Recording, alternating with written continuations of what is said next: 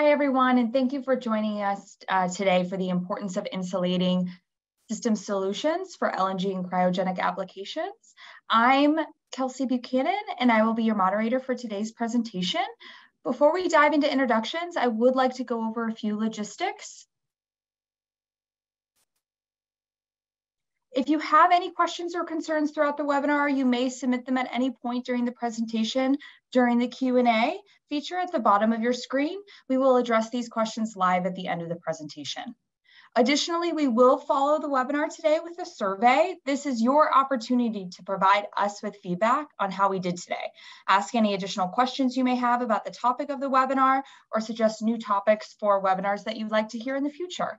We are continuously striving to improve and evolve our webinars. So if you have any comments or suggestions as how we can better accomplish this, or even if you feel like we've missed the mark today, we'd encourage you to fill out the survey. We use your feedback to improve our webinars and provide the information that has the most value to you.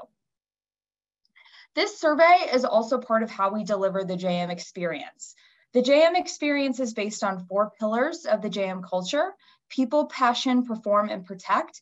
And we believe it's critical to make sure we hear, understand, and respond to your needs in order to deliver the best interaction to you.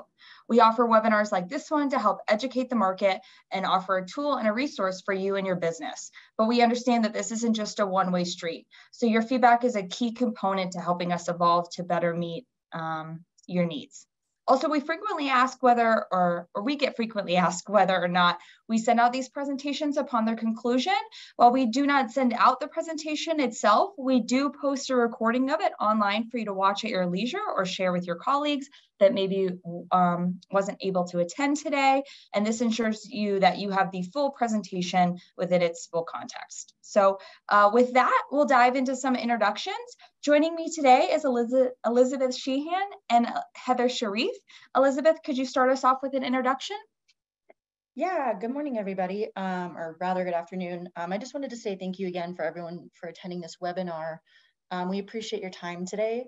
I have been at JM for about 7 years. I am an associate product manager for our industrial business, and I'm specifically focused on our metal and foam product lines. Heather?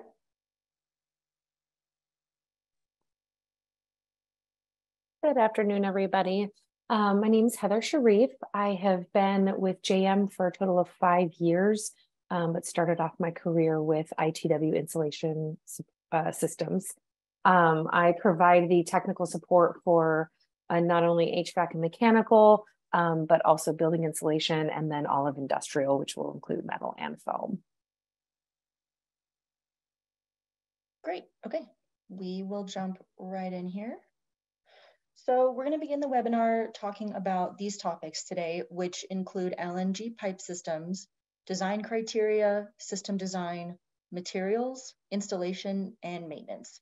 And then throughout the webinar, Heather and I will be taking turns on the different topics. So first, let's jump right into LNG pipe insulation systems. All right, sorry guys. Okay, so we're going to start with what makes an LNG pipe installation system unique. So while there are other applications that operate at even colder temperatures, such as liquid nitrogen, LNG pipe installation systems are unique for a number of reasons.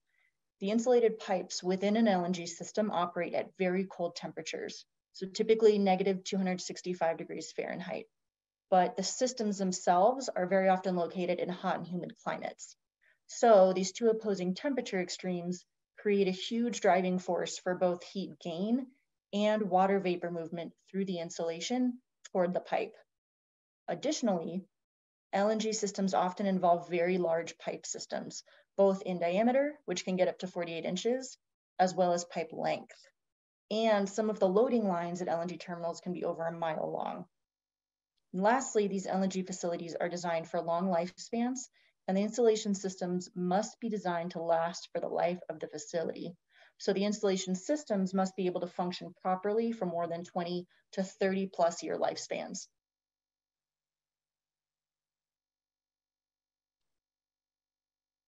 So So given that you need any LNG pipe installation system to last upwards of 20 or 30 years, the LNG pipe installation itself is a complete and engineered system and must be very carefully designed, installed, and maintained. The key aspects of this design system are shown here, and again, we will cover all of them today.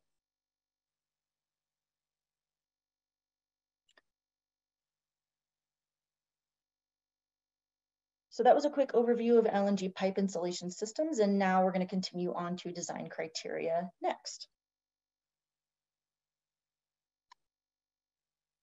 The design criteria of LNG installation systems are the issues that must be considered when performing the installation system design. The first one of these seems trivial, but is actually quite important. Why are the cryogenic LNG pipes being insulated? For what purpose? And there are many possible reasons, but the two most often considered critical in LNG applications are shown in blue at the top, which are condensation control and process control to limit heat gain to reduce boil-off gas. By designing an insulation system to accomplish these two goals, all of the other reasons to insulate that are shown on this slide will also consequently be largely accomplished.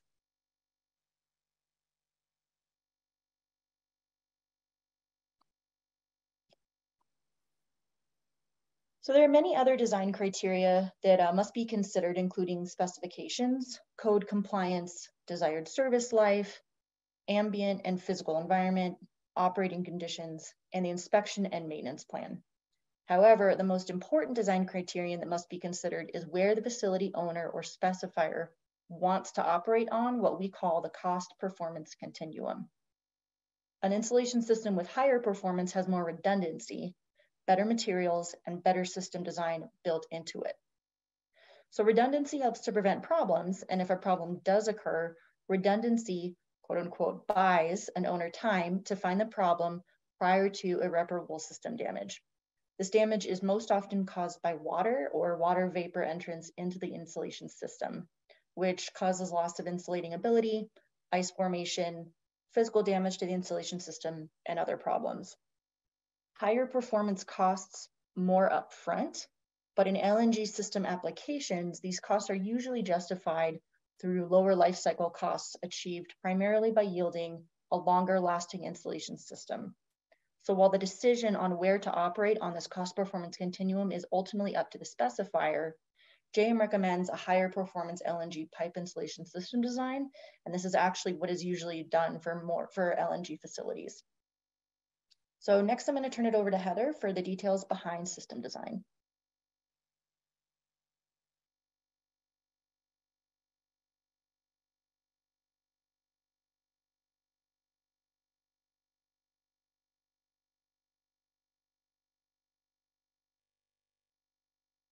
I apologize, I did not unmute.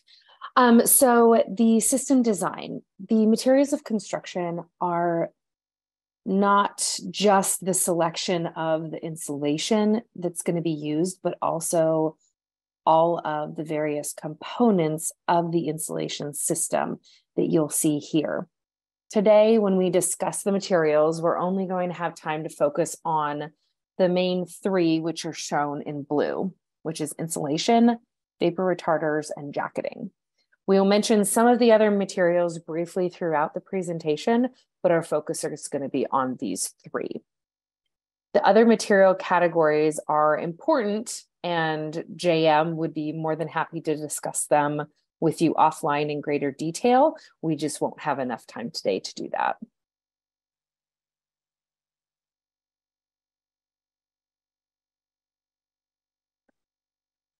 So another key design decision is the total insulation thickness and the number of layers required.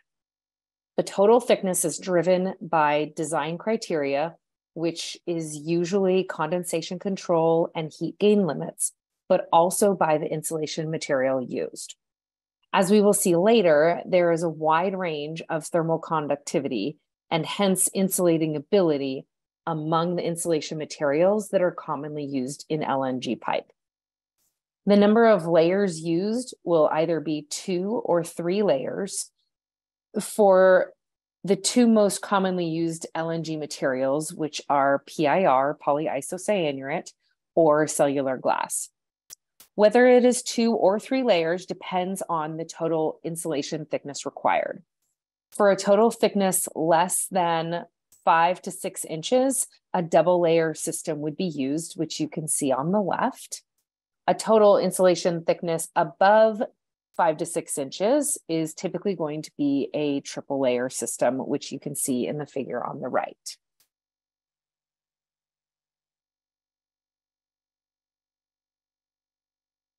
So another design decision that has to be discussed is how to stagger the insulation joints. This applies to both the circumferential or butt joints as well as the longitudinal joints. JM recommends that all joints between all layers be staggered. In the top 2 pictures, you can see the recommended method for staggering the butt joints. Requiring the butt joints to be staggered in this manner between layers improves not only the integrity of the system, but it also impedes water and water vapor entry through these joints by forcing the water entering the system to take a more tortuous path when going through the staggered joints that you see on the left. The bottom picture shows the recommended staggering design for those longitudinal joints. The longitudinal joints in each layer should be staggered by about 90 degrees from the joint that it's adjacent to in the next layer. As with the butt joints, staggering the longitudinal joints in this manner, once again, makes a more tortuous path for water entry. In addition to the joints in the outermost layer, you need to consider the location of those joints. The outermost layer, typically the joints are going to be located at the 3 and 9 o'clock positions on the pipe. And that is because the forces that are exerted on the pipe are most likely to occur at the top of the pipe at 12, possibly at the lower end at 6 if you've got something like saddle or saddle hangers.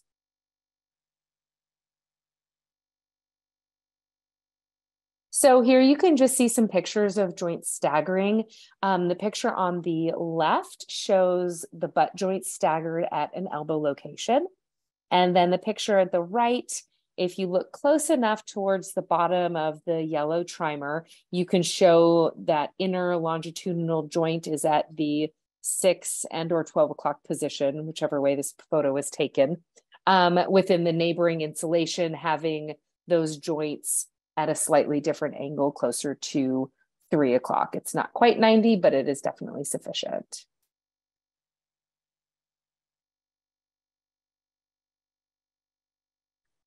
So more discussion about staggering of the longitudinal joints. Here you can see a drawing of how we would stagger both the butt and longitudinal joints of curved segments that are going to be typically used on larger pipe sizes.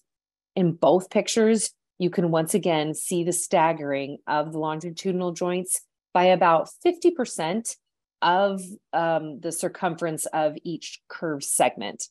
And then in the right-hand picture, you can see that both the inner and the outer layer of insulation also have their butt joints staggered.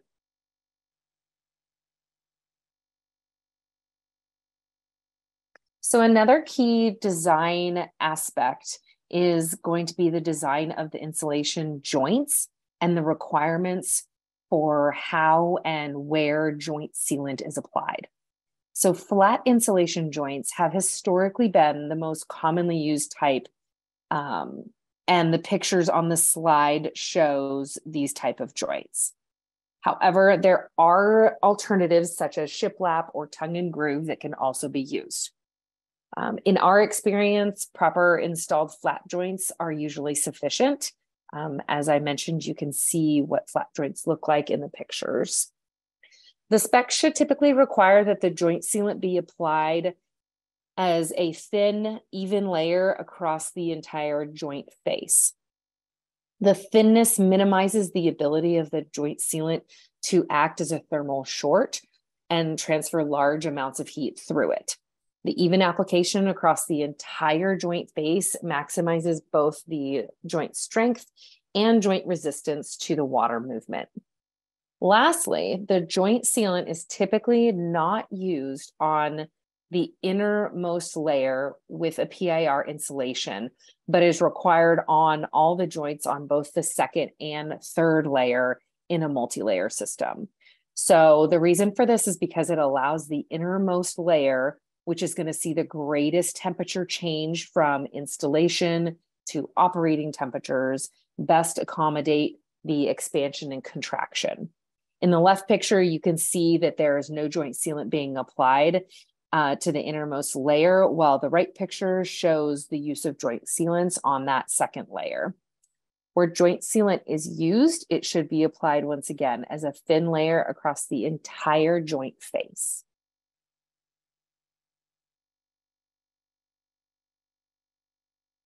Another design aspect that should be considered are going to be contraction joints. There are many designs for and opinions about where contraction joints should be used. They are most commonly used in the second and third layers of PIR insulations. JM can definitely assist with the design and spacing for these. They're usually constructed by filling a smaller annular gap between the adjacent insulation pieces. It's a maximum of 1 inch. And then it is filled with mineral fiber insulation that's going to be twice the final width of the joint. And then it's compressed to fill that cavity.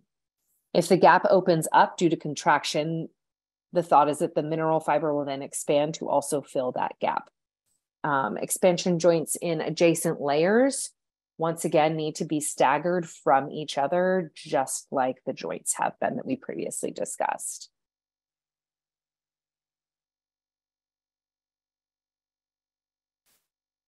The next design aspect is going to be pipe supports. Insulation must be used at pipe supports, and it can take and look like many forms. Most commonly, they are going to be a high density PIR or polyurethane, usually known as a PUD, at the supports.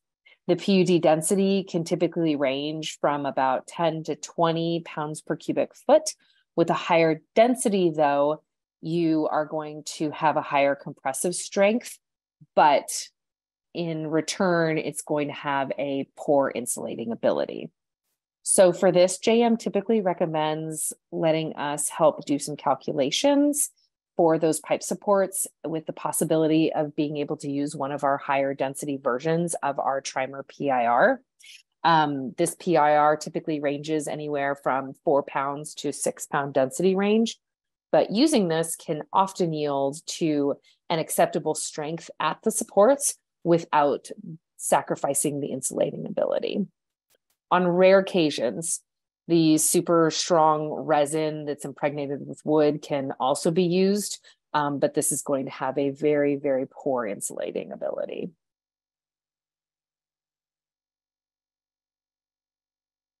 Another key design aspect is going to be the selection and design of the vapor retarder systems. This is one of the more important aspects to not only the performance of the LNG system, but also to the longevity of it. We will definitely be discussing vapor retarder material choices later. The system designer must decide how many vapor retarders to use and where they are going to be located. Typically in a system, you have a primary vapor retarder that's used on the outside of the outermost insulation layer. And then you have a secondary vapor retarder that is used under the outermost layer of insulation in a 3-layer system. So that would be between the second and the third layer of insulation. Examples of secondary vapor retarders would be a mylar film or a PAP. Primary vapor retarders tend to be a butyl rubber or a mastic fabric mastic. The system designer is also going to have to determine how the vapor retarders will be closed and sealed and held in place. Vapor retarders used on elbows and fittings might differ from that is on the straight pipe. So for example, a fabric reinforced mastic with a minimum of 2 coats mastic with reinforced fabric. The picture here, you can actually see that the secondary vapor retarder applied and its joints sealed. They're oriented to naturally shed water. It also shows that the third layer of PIR is also being installed. Over the third layer, you would then have the primary vapor retarder that will be installed. And then on the far side, you can see that the protective metal jacketing is going on.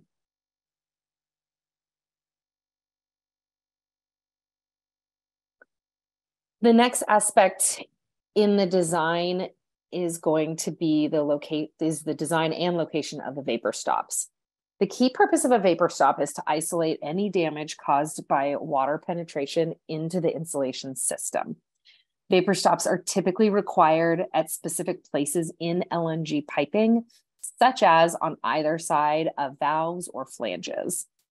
In addition, they're also recommended to be located periodically through long runs of pipe. The frequency of vapor stops use is going to depend on where the specifier wants to perform on the cost performance continuum that we previously mentioned. In the left picture here, you can see the vapor stop applied to a triple layer staggered butt joint that's on either side of the flange. And then in the right picture or drawing, you can see the details of one of the standard designs for a vapor stop.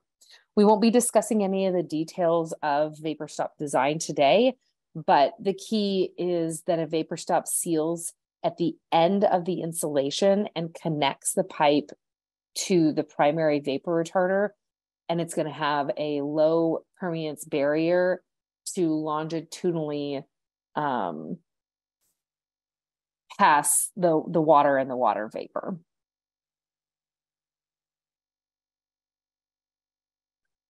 The last aspect of the system design is going to be metal jacketing. We will discuss the selection of metal jacketing later, but it should be noted that your metal jacketing joints need to be oriented to naturally shed water and or to face away from any prevailing winds. There are many other aspects of LNG pipe insulation system design that we haven't discussed today, and we would definitely be able to and willing to discuss those in detail with you if you need them to be. And next, I believe that we will turn our attention to material and material selections from Elizabeth.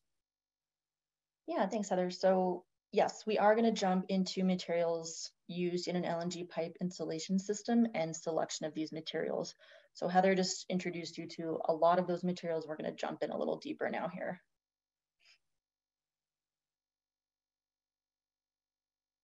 All right, so as we previously mentioned, there are many different types of materials used in LNG pipe insulation systems, but we are today talking mainly about the three shown here in blue, which are insulation, vapor retarders, and jacketing.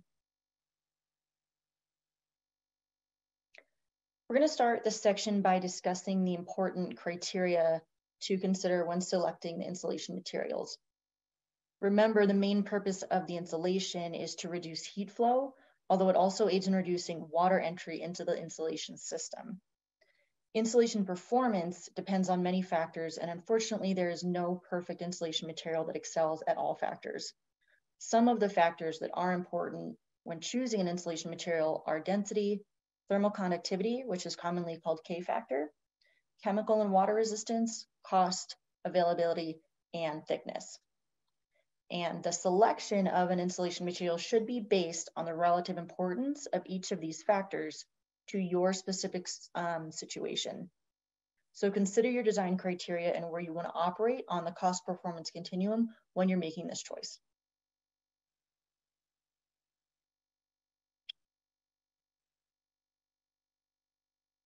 Now we're going to discuss the most common pipe insulation types used in LNG systems. Far and away, the two most commonly used insulation materials in LNG pipe applications are polyisocyanurate, which Heather mentioned is commonly named PIR, and cellular glass, or cell glass for short. Johns Manville makes a premier grade of PIR for use in LNG applications called Trimer 2500. And conversely, the use of cellular glass on LNG pipe is quite small compared to the much more often used PIR.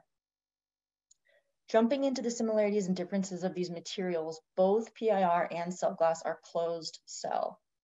The density of PIR is roughly 1/3 that of cellular glass. So insulation systems based on PIR weigh a lot less than cell glass systems. PIR is easy to fabricate both in the shop and in the field, and is comparatively quick and easy to install. Cellular glass is harder to fabricate for several reasons. Obviously, it's made of glass, which requires special tools.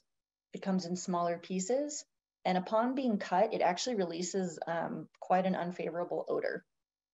PIR is significantly lower in cost as well per board foot, which is the pricing unit typically used by the manufacturers.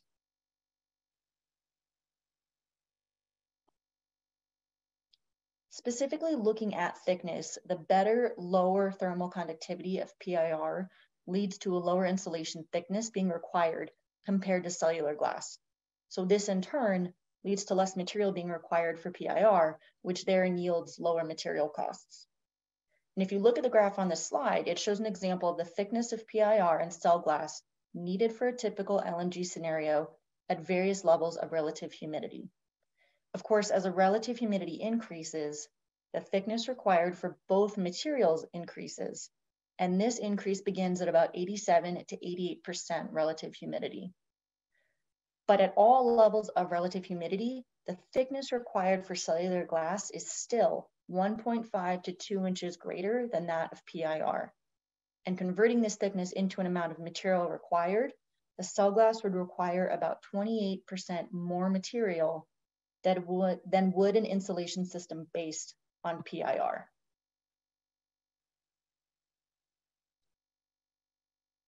Now let's consider how the K factors of several LNG insulation materials translate into total thickness required and the number of layers required. As mentioned on the previous slide, the superior or lower thermal conductivity of PIR compared to cellular glass translates directly into a lower thickness being used. But this thickness reduction is only part of the story, right? Using PIR insulation also yields an overall outer insulation circumference that is 10 to 20% smaller than that of cell glass.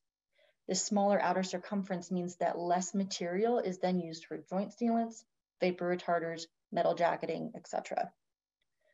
Now let's take a look at the total insulation thickness and number of insulation layers required for PIR, cellular glass, and actually a relative newcomer to the LNG pipe insulation party called silica aerogel. For the reasonable climatic scenario described in the table on this slide, you can see the insulation thickness required for each material. The greatest thickness required is for cellular glass, while the very low K factor of aerogel yields the lowest thickness. However, total thickness isn't the end of the story. Look at the last column in the table, which shows the number of layers that must be installed for each material. For the PIR and cell glass, there are 3 layers needed. However, even though the total thickness required for the aerogel is the smallest, the number of layers that have to be each individually installed is 12, which is 4 times the number of layers of the PIR and cell glass. And the reason for this is that the aerogel comes in a maximum layer thickness of only 10 millimeters, which is less than half an inch, and therefore using aerogel requires using more layers to obtain the desired K factor.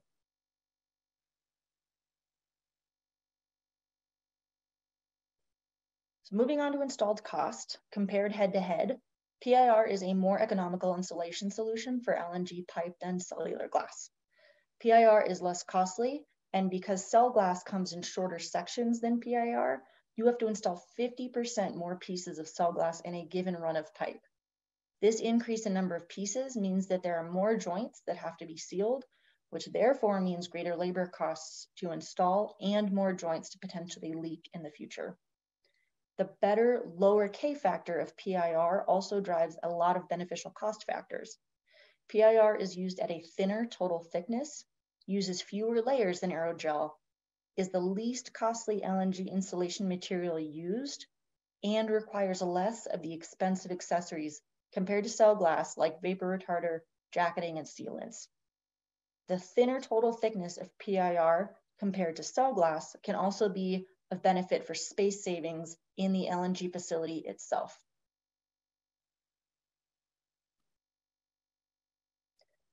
All right, moving right along. Installation system cost is, of course, only part of what has to be considered when selecting a material. Performance and therefore service life is also of great importance. The performance of PIR installation in LNG applications is outstanding. PIR in general, and trimer PIR specifically, has been used in the majority of the world's LNG facilities where it has demonstrated 20 to 30 plus years of service life. Ultimately, PIR installation on LNG pipes works well and has worked well in hundreds of North American and global facilities for many decades.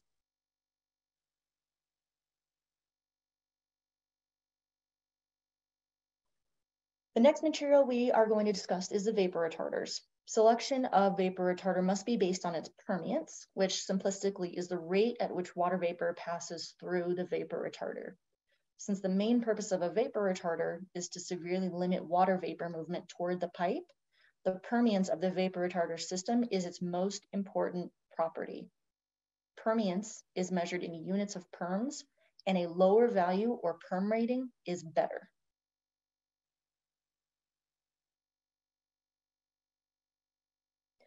So continuing on the topic of permeance, the typical requirement for the vapor retarders on an LNG pipe installation system is a permeance of less than or equal to 0.01 perms. However, watch out for ideal lab performance compared to actual real-world field performance. There are vapor retarder materials which might have a lab result of 0.01 perms with no joints present and set in a carefully controlled flat test geometry in a lab, and you'd probably be led to think that this is perfect vapor retarder for your project. But it might not work well in your actual LNG application due to a rugged real-world environment and the presence of so many joints. So just something to consider.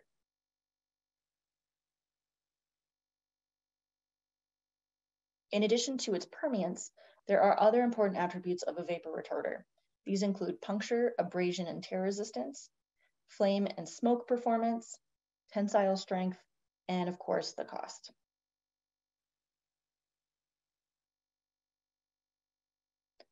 In general, there are some specific materials that are recommended for use as vapor retarders in LNG pipe insulation applications. For the primary vapor retarder on piping sections, the two most commonly used and recommended materials are, like Heather previously mentioned, rubberized membranes, which are expensive, but the most commonly used material, or reinforced mastic, consisting of a mastic, fabric, mastic layering, which is very labor intensive and relies very heavily on the skill of the installer to achieve the desired performance. For the secondary vapor retarder on piping sections, there are two materials typically used. PAP, which is, again, as Heather mentioned earlier, polyester, aluminum polyester, or a mylar film.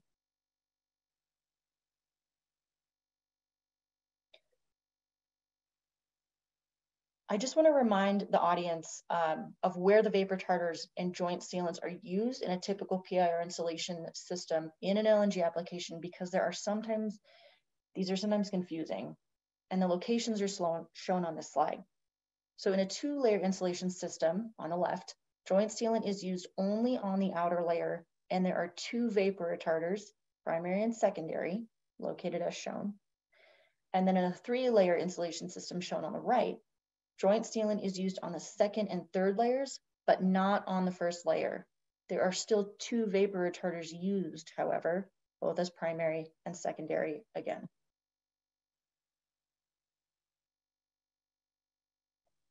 So now let's move on to the topic of jacketing, the last material that we're going to discuss in this webinar here. The main purpose of jacketing is to protect the system, especially the primary vapor retarder, from damage, which occurs from physical abuse and sunlight. The most commonly used jacketing is metal, and both aluminum and stainless steel are common, with stainless steel being used in locations where there is a particularly high concern with either fire resistance or where the environment is particularly corrosive, say by the ocean. Since virtually all large LNG import and export terminals are located on the ocean shore, these environments tend to be really corrosive, and stainless steel jacketing is frequently used. In really high humidity environments where condensation control is hard to achieve, the use of painted aluminum jacketing can help to avoid having to use excess insulation thickness. So regardless if you use aluminum or stainless steel, all metal jacketing should have a 3-layer, 3-milliliter thick, factory heat laminated polyfilm moisture barrier on the interior surface. This helps prevent corrosion on the hidden interior surface of the metal jacketing. Polyfilm is not a proprietary product, however, so metal jacketing with this material applied is available from all metal jacketing companies.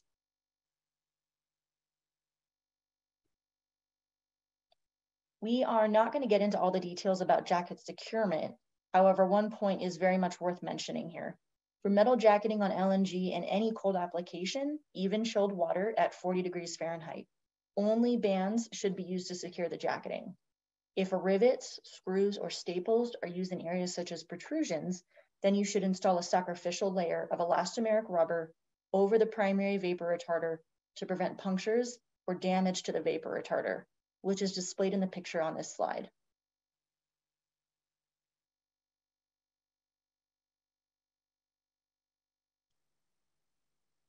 The use of metal jacket joint sealant is also worth mentioning briefly. This is a controversial topic that has not been studied scientifically. The concept is that by sealing the joints of metal jacketing, you are likely to reduce the entry of liquid water through these joints. Conversely, there is a school of thought that sealing these joints will limit the evaporation of water from inside the insulation system. No one really knows which approach is better. JM is of the opinion that sealing the metal jacket joints is likely to be the better option, but we do leave it to the specifier to make this decision. And when the use of jacket joint sealant is specified, it should be applied inside the joint and not as a bead on the outer joint lip. So this actually concludes my portion of the webinar presentation, and now I'm going to turn it over to Heather at this time. Heather? Thank you, Elizabeth. So as we keep talking, we are going to now move into the key aspects of LNG pipe insulation systems, the installation of that. So the proper installation is going to be absolutely critical to the success of an LNG pipe insulation system. The best design and the best materials will fail, and possibly fail quickly, without the proper installation. Proper installation is critical in ensuring that your LNG insulation system operates safely and effectively for the entire lifespan. And it also is going to help make the lifespan a very long one.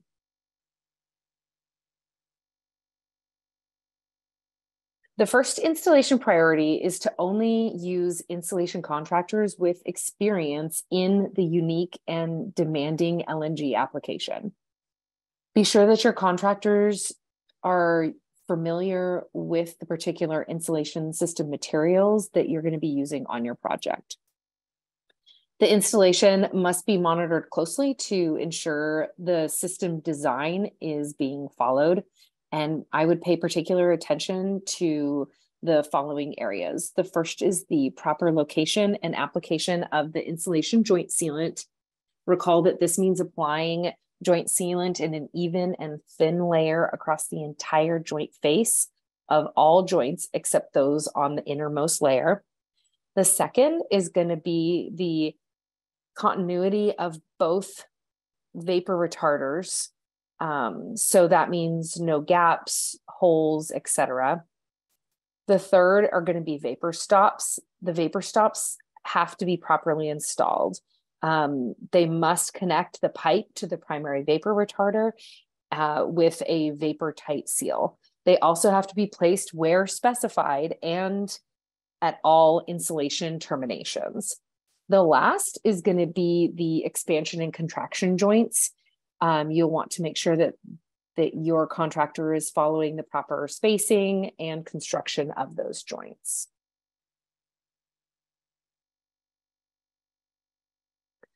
Some outdoor installation tips for locations where rain or dew can contact the pipe. We would recommend to only insulate on a given day what can also then be covered by the vapor retarder that same day. If exposure of an incomplete insulation system is unavoidable, we recommend that you cover and seal the insulation overnight with tarps, plastic sheets, something to keep that inclement weather out of the system.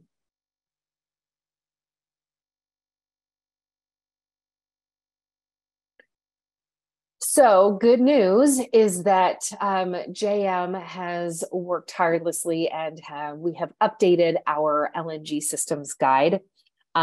This now has content on insulating LNGs at lower temperatures and utilizing not only trimer, but other various accessory materials, some which we have and have not covered in our presentation today.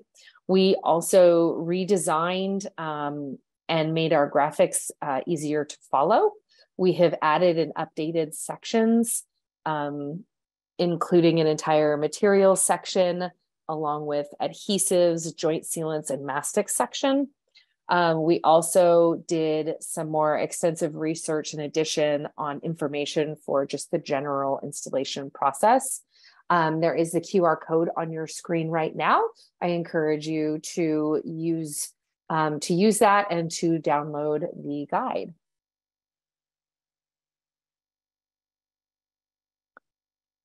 This is just a newer picture of some of the figures that we have updated. One is the tanks and vessels, and another would be the saddle hangers.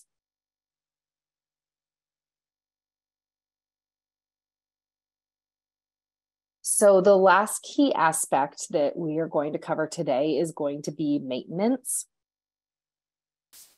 Thorough and regularly scheduled system inspection and maintenance is going to be, once again, another critical aspect to protecting your investment, which is going to be your high quality LNG insulation system, and to be able to achieve the expected lifespan of that system.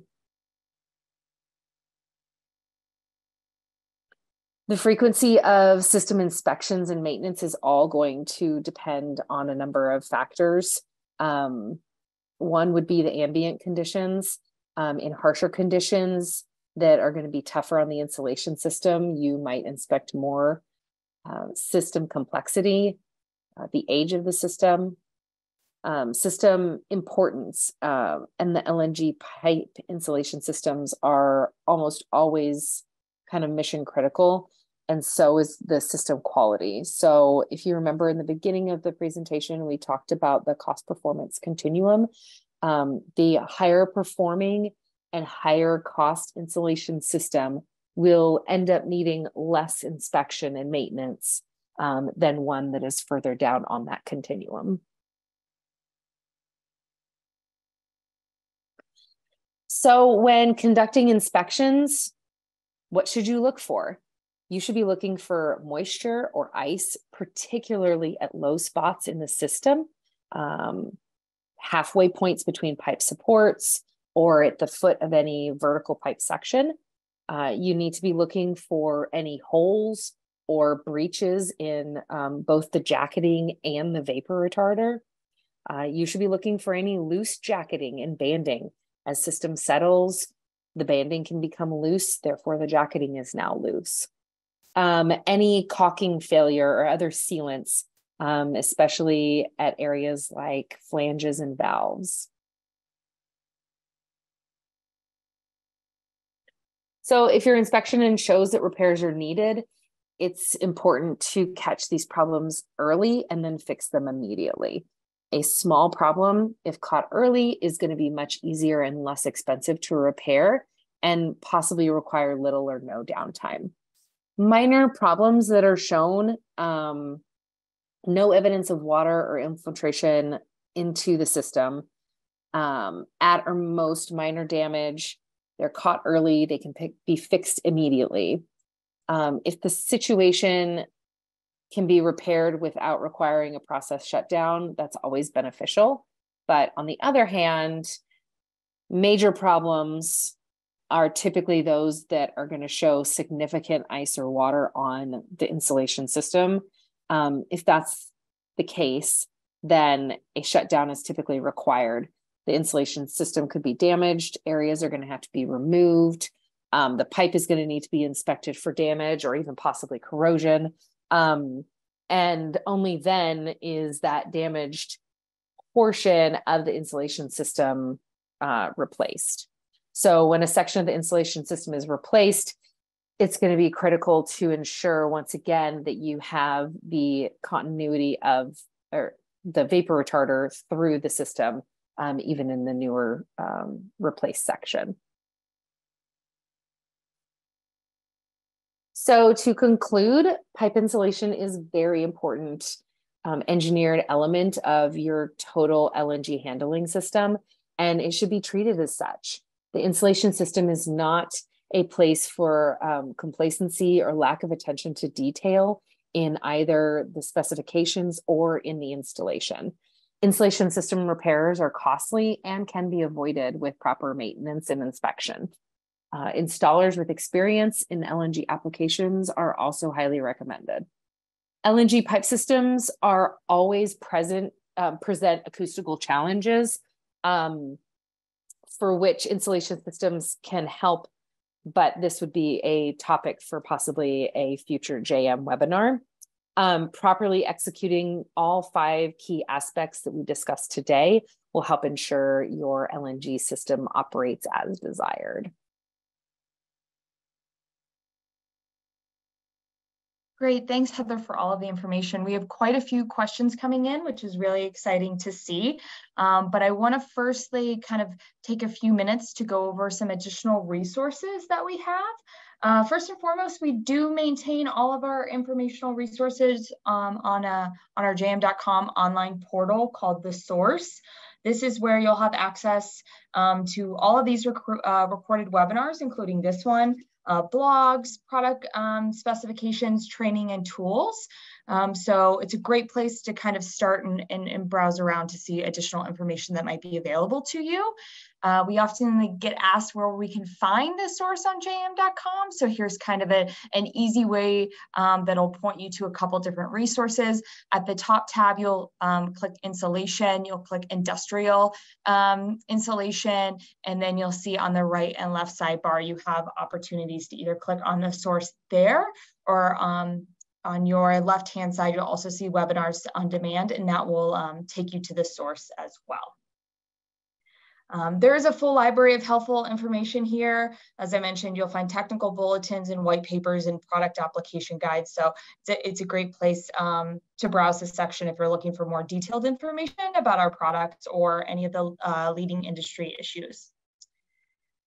As I mentioned, a recording of today's webinar will be posted on the source there in the next few days.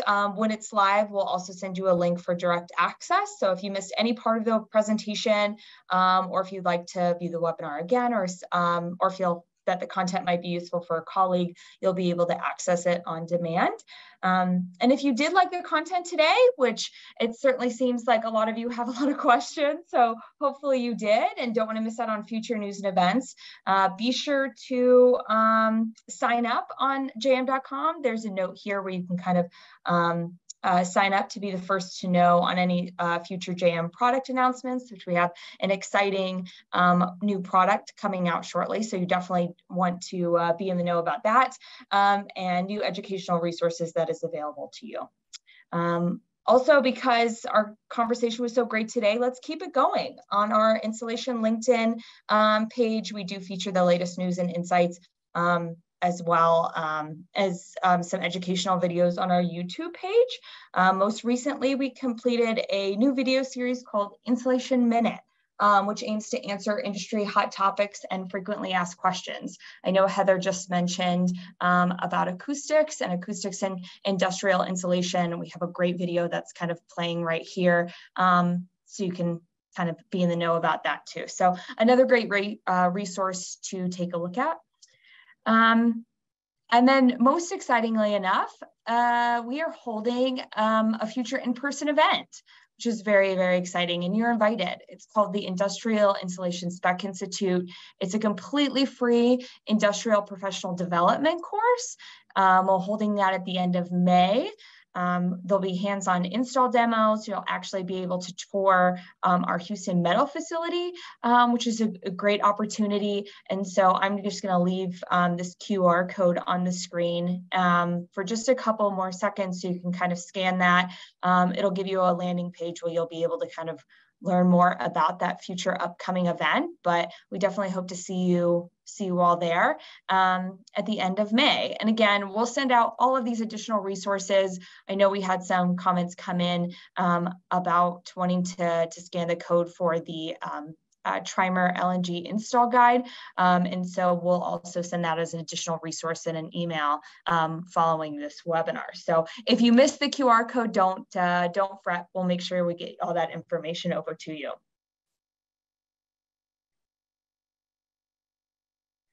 Oh, and then one last note on this too.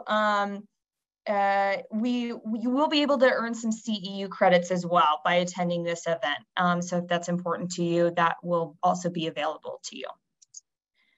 As always, you heard from Heather today, but we have a fantastic JM technical support team. So if you have any questions or feel you need any more clarification on anything, it's a great resource. And please reach out to us at any time. And as a reminder for anyone who attended today, you will receive a certificate of completion after the webinar that may be submitted for professional development hours. And this will be sent to you via email and should be in your inbox by next week. So keep an eye out for that. And with that, I think we'll dive into some questions because we have quite a few coming in. I'll start with some of the questions we got before the webinar, and either Heather or Elizabeth, you can kind of jump in and answer these. Does JM have any recommended installation guides for joints and sealing of insulation systems with conventional cladding, aluminum, and stainless? And are there any systems which includes a cladding and thermal barrier as a single system? So we don't have any single system installation guidelines out there. We do have installation guidelines based on the service temperature of your system. Those can all be found on our website. We also have installation guidelines for metal jacketing as well that is different, that goes into more detail than the insulation installations.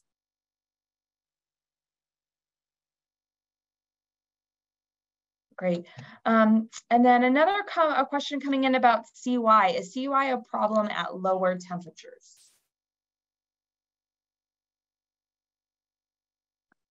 So CUI will always be a concern. And I think that that's probably a more deeper question than we can get into today.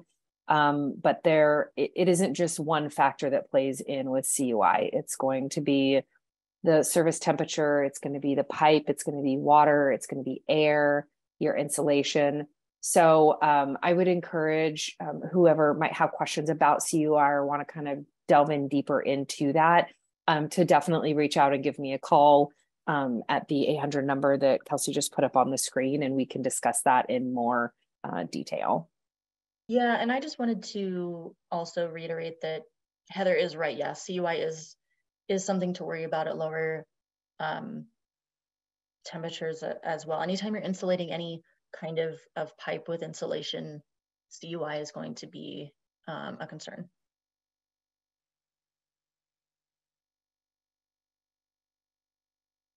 Next question, do you recommend adhesive in the insulation joints? So typically if the joints are going to be sealed, they aren't then also adhered with adhesive. So in LNG systems, once again, you want that inner layer. You're going to use like filament tape to hold the insulation around the pipe. And then in the outer layers, whether it be 2 or 3 layers, you would have the joint sealant that's going to go along that entire surface of the joint.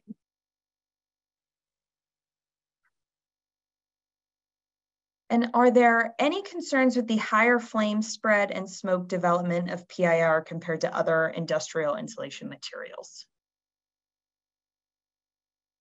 So if that is part of your system that is of concern, then once again, I would recommend calling and talking to us. While we, JM, do not manufacture cell glass, we do have quite a book of insulation options.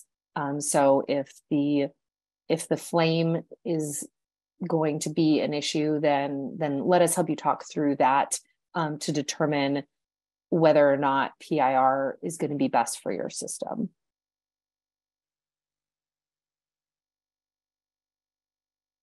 And how do we replace damaged insulation pieces on hot pipes? So jumping over to not LNG systems, but hot pipes.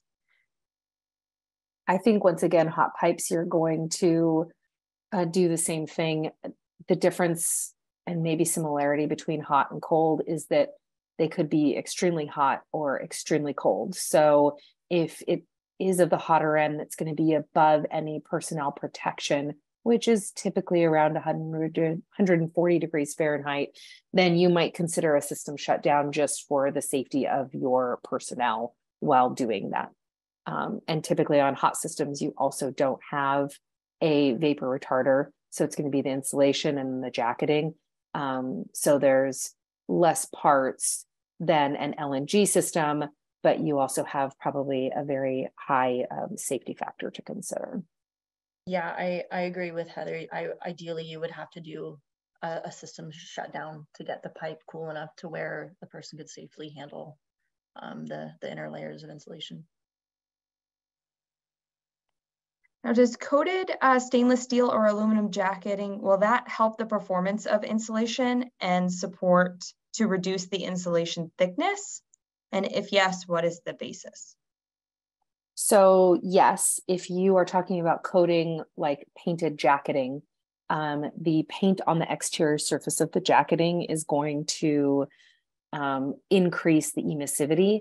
And in doing that, it then will decrease typically the insulation thickness because the emittance is higher. So for standard aluminum, the emittance is typically 0.1.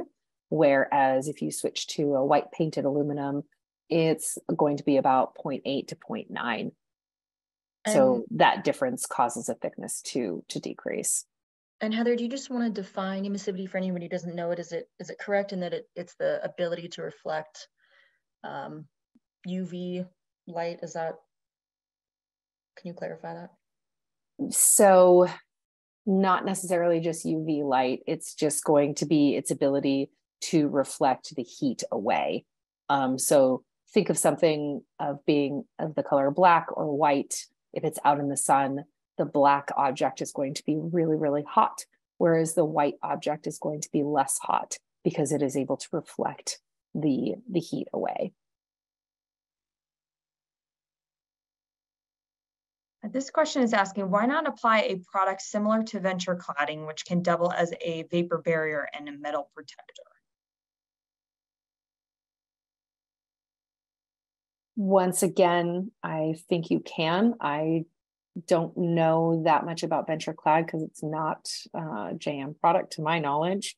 But we just recommend using an insulation, using a vapor retarder, and then our metal jacketing, which has the moisture barrier heat laminated to the inside. All 4 of those are different aspects of the system that, when installed together and properly, are going to give you that longevity. Thanks. And then a couple more. What type of expansion joint do you recommend for insulation differential between insulation and pipe? So I think the biggest thing that should probably happen is for that person to download the LNG installation guideline. We have a very wonderful section that just got added into there with detail of just that. The difference between one layer to the next and the contraction expansion joints are typically about 3-inch minimum. But our LNG guide really does go into a lot more of that detail. Also, once again, feel free to call that 800 number and I will be happy to answer some more of those questions in detail. I just put that QR code back up on the screen. So anybody who missed that, feel free to scan that and that'll take you to the LNG systems guide. All right, and then what is PAP details, the secondary vapor barrier details?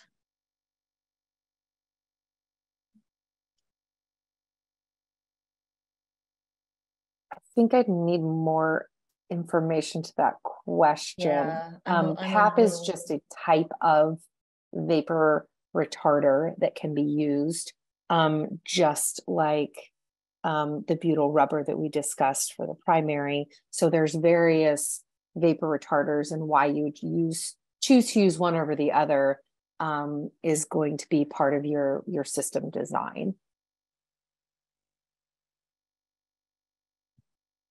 All right, great. And then how many layers of insulation needed in an LNG storage tank?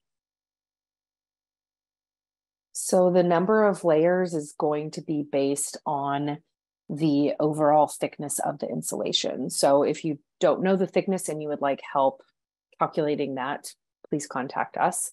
But typically at about 5-inch of total thickness is when you're going to break from a traditional 2-layer system to a 3-layer system for LNG applications. 5 inches is about that breaking point to which you want to split it up.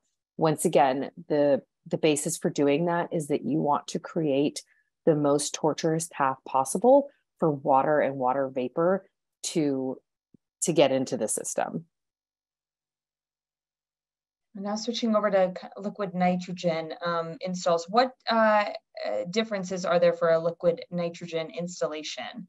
And are any vacuum jacketing lines used for LNG? I don't know that JM has done any research or development on vacuum jacketing, so I can't speak to that very much. But LNG systems and any system lower, than the negative 300, once again, it goes back to designing with a higher cost performance continuum than not. So having 3 layers of insulation, having 2 layers of vapor retarders, having the proper jacketing, installing that properly, sealing that properly, all of those, having the proper thickness, all of those factors that we talked about today are what is going to give you the best system possible for LNG systems, and then all the way down through that negative 300 temperature range. We have another question coming in just on clarification for the need of a vapor retarder,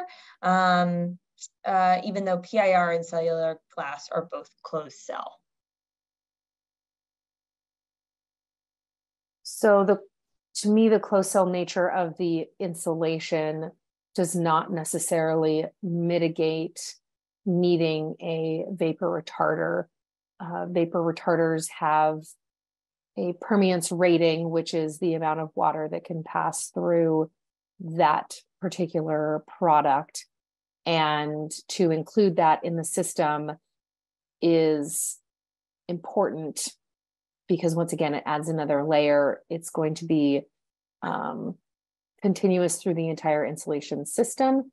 Therefore, while joints would be weak spots because you've now covered them with a vapor retarder that typically has a very low permeance, you're looking at just one more added layer of protection to keep water out of the system. And then just on the note of a vapor retarder jacket with a perm radiance, this question's coming in asking, when comparing a vapor retarder jacket with a perm rating of 0.02 to one that is 0, which one would be more effective? Obviously, a zero perm is going to be higher on that cost performance continuum. So yes, use a zero perm. The more water and water vapor permeate like you can keep out of the system, the better. And the best way to do that would be to use something that has a zero permeance. Right. Anything with the lower the permeance, the better at keeping water out of the system. So you always want lower numbers in terms of perms. And do you recommend a thermal imaging inspection after installation completion? I'm not sure we've ever recommended that. I don't know why we would. Elizabeth, did you want to add anything to that? Kelsey, repeat the question one more time. Was it right after installation or? Yes, after installation completion. The only time I've ever, and Heather, jump in if I'm incorrect here, the only time I've ever heard of the thermal imaging is farther down the road after installation, not immediately after. I could be mistaken, but that is from what I've seen. So immediately after installation, I can't necessarily say I recommend that either way, just because I'm unfamiliar with that. I think you'd want to do it after the system was running, obviously, or if you were doing an inspection and maintenance, if you notice some sort of damage. I think there are probably time and places for that. I don't know that it would be beneficial right after the installation before the system has had a chance to turn on and to start running. Right. That's exactly what I was going to say. You just said it a lot better. Well, we have a lot of questions, and shortly too short of a time to answer all of them today, but I put up the technical support number so that all of these questions, if you have further questions, certainly reach out to Heather and our technical support team.